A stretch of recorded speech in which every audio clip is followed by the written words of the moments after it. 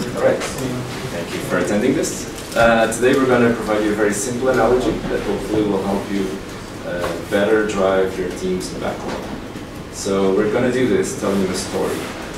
As in all stories, you might relate to some of the events that are depicted here. Purely fictional. Okay. So once upon a time? Well, once upon a time, there was a very hungry team that wanted to eat francesinha. So this is basically their story. You can imagine their reaction when they decided to go for it. So let's incorporate this in a team's backlog. So let's look at the 7 habits of highly effective people. If anyone has read this book, you might remember habit number 2, which is begin with the end in mind. And it's pretty easy to kind of realize where our end or where our goal is, which is basically Porto. It's where all the good processes are, right? So Nuno, how can we actually start incorporating this into the team's backlog? Yeah, so the team started writing the first story, so has a very hungry group of friends. They wanted to go to Porto, they have the goal, so that they can eat the proper francesinha. But they went a bit more further, and so they did some acceptance criteria. So eat the best francesinha man has ever cooked, and have a full stomach and being unable to work for the next 40 minutes. Which is what happens, and even 30 minutes is, well, it should be more, yeah. So right now we have our first user story, so go to Porto. So, well, everybody here must have used Google Maps. This will be our PO for the day, and we have our board, a very simple board. So, to do, doing, done. So we have the first story, go to Porto, and we have the direction to go. So what we have with it? Yeah, so as Nuno said, we now have like our direction towards the goal, and we kind of have an agreed estimation because Google tells us how much time that we're going to get there. So, yeah. But there's also a few other things that we know, which is unexpected stuff can happen, you know, weather, a car can break down, and, you know, we know that we're going to Porto, but we don't know where in Porto we're going to go. And the last thing is, distance is really big, so how can we actually make sure that we're always following the right direction towards our goal? Google Maps has a really neat trick for this, which is breaking things down into smaller, easier, clear chunks that really give you a clear direction towards your next step. So taking this into account, what should we do now? Well, let's do a milestone approach. Let's break it down. And so that's basically what the team did. So they created new stories. So the same group wanted to drive to A1, as we're going from Lisbon, so that they can take the highway. So new story, drive to A1. But they needed more to reach Porto. So they need to drive along A1 so they can reach Porto fast and safely. So second story on the to-do. And then the third one, go from A1 to Porto. What does it? We want to leave A1 and enter Porto and reach the place where we'll eat. Still, we don't know where it will be. Okay. So what just happened? We refined our backlog, and basically, as David mentioned, Google gave us simpler directions. So so that we reach what our group wants. This heavy and beautiful francesinha. All right. So let's talk a bit about the purpose of user stories in the backlog, which is to answer the why and the what. And for the team, what the team should do is to find the how, and the user stories should not reflect that. So, for example, if you choose to drive, you know, a Ferrari or a truck, the user stories will still be the same. What might change is the estimation. So again, why and what on the user stories, the how, that's up to the team to decide how it's going to get to. So let's talk a bit about the how. So we're going to make it like a small analogy between going all together and going in separate cars. So if you go all in the same car, there's a few things that help. Clear communication, because we're all there, we have face-to-face conversation. And we have redundancy on the driver level, which means we know what the driver is doing, we can easily replace him with another person. And it's very easy to solve dependencies, because we're there and we can contact everyone at the same time. We get to the destination together and we have fun together. We hear all the jokes that we mention when we're driving. But there's at least one thing that might not help, which is a sense of lack of speed. So to fit the whole team into the car, we need a bigger car, which might not be so fast, and you might feel that we could go faster. What if you go in 2 different cars? One of the cars can be super fast, so at least you're gonna get somewhere fast, at least part of the team, and you might have redundancy on the car level, because if one breaks down, at least part of the team will make it to the destination.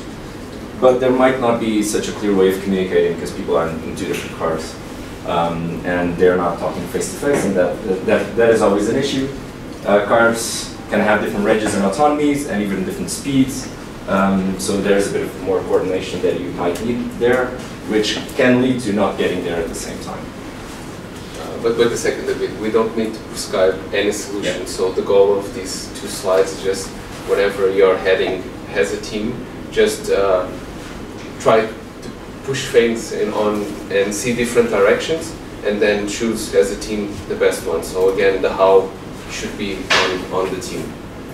So then again, why should you always think about different approaches and question them? Because right now we're following sort of blindly what Google says, and sometimes it's not the best way to reach from point A to point B. So David, can you help me out a bit on how can we do this better?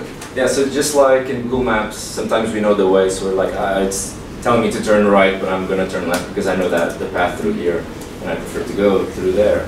The team should constantly be judging their direction and reevaluating it based on what you already know, your knowledge, and based on the past events that have occurred and on feedback that you get. So in order to do that, you can do some refining on your backlog. We have different techniques like the ones you have here. Not all of them work for all the teams. Some do, some don't.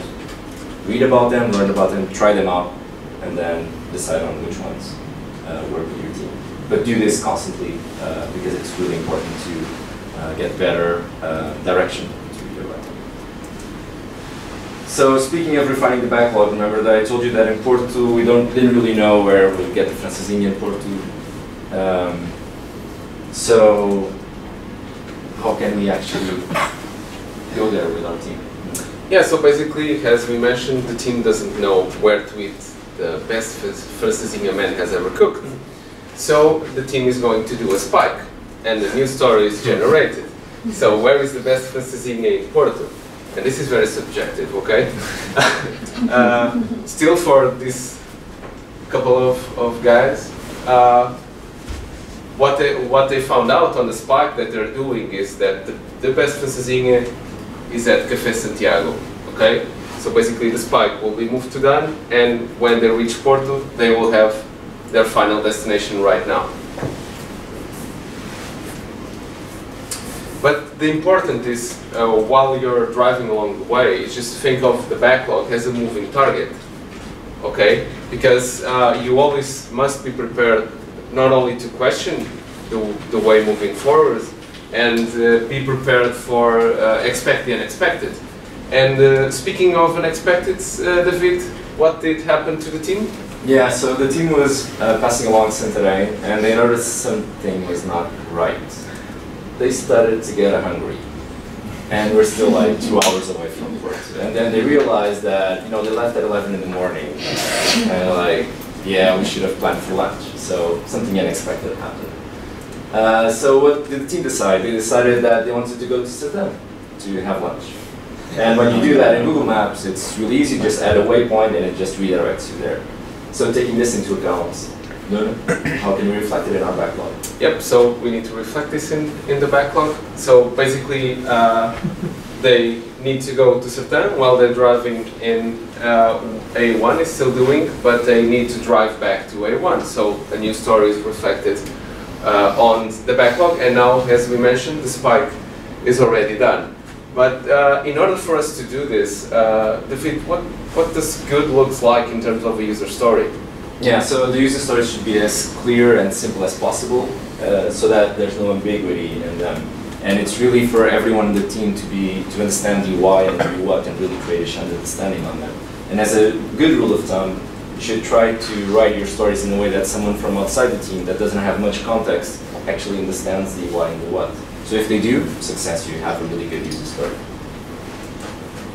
So when people read instructions, and we're always facing sometimes big chunks of documents and everything, and they tend to interpret them differently, even with a smaller user story. That's why we should talk and involve all the stakeholders in the discussions we have.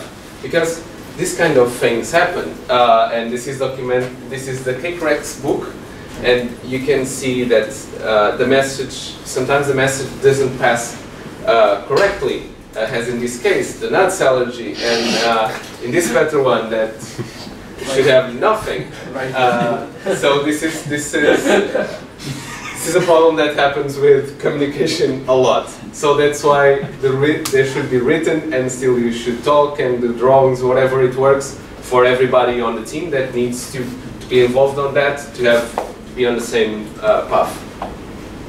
But it's not only about communication, David.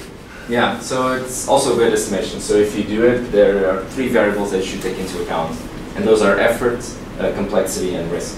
So think that, like as an example, just to make you understand the 3 different variables, if you need to manually change 1,000 files and add a number, and you cannot automate it for whatever reason, it doesn't require, it requires a lot of effort, because you have to open the file, add the number, save the file, close the file. It doesn't have a lot of complexity because it's pretty straightforward and easy to do that. And it involves some risk because it's you're prone to human errors. So hopefully you got a bit of a glimpse on what effort, complexity, and risk mean. But also do take into account that research says that human mind is really crappy at estimating in hours, but it's really good at comparing things. So look at your previous data, your previous stories, and really try to establish a parallel and compare them when you're doing estimation. So the team reached their destination. This is Café Santiago in Porto, and as you can see, all the cards are on the board, and they're ready to eat. Yeah, and the team had lots of fun, but there are consequences. So this is the team before the francesinha, and the team members after francesinha. Okay, so be careful when you eat it. You grew up, just one thing that the team learned is when they arrived at Café Santiago, a lot of people don't know the history behind francesinha. So David, can you help us out just sharing what the team learned? Yeah, so the direct translation of francesinha to English is little French girl. And that's exactly what it means in Portuguese as well. So they were curious about it, and they asked one of the waiters, and they said, oh, this guy called Daniel, he lived in France, and then he came back to Portugal in the 50s, and there's a sandwich in France that is very known, the croque monsieur, and he used that, but he adapted it to the taste and the palate of people in Porto, and created this like awesome sauce that is basically the soul of francesinha, and that's why it got the name Little French Girl or francesinha. So, and interesting, last week this came up on our Facebook feed, so New in Town NYT they put a voting on their side, and more than 15,000 people voted, and apparently our choice came in third.